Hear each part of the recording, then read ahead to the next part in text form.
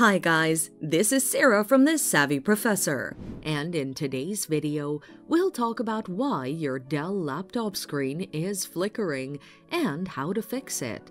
Let's get started.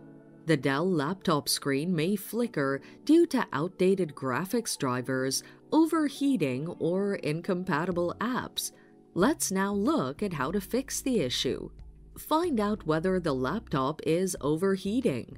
Too much heat strains the laptop's components. Therefore, you should ensure that it has adequate airflow. Always position the laptop on a firm, level surface. You can prevent it from overheating by getting a cooling pad, especially if you use it to perform tasks like video editing or gaming. If this is not what's causing the flickering, update the graphics drivers. Find out whether the graphics drivers are outdated. If they are, do the following. Go to the official website of your graphics card manufacturer. For instance, if you use NVIDIA, go to nvidia.com. The link is in the description. Download the latest graphic drivers for your graphics card model. Once the download is complete, install the drivers.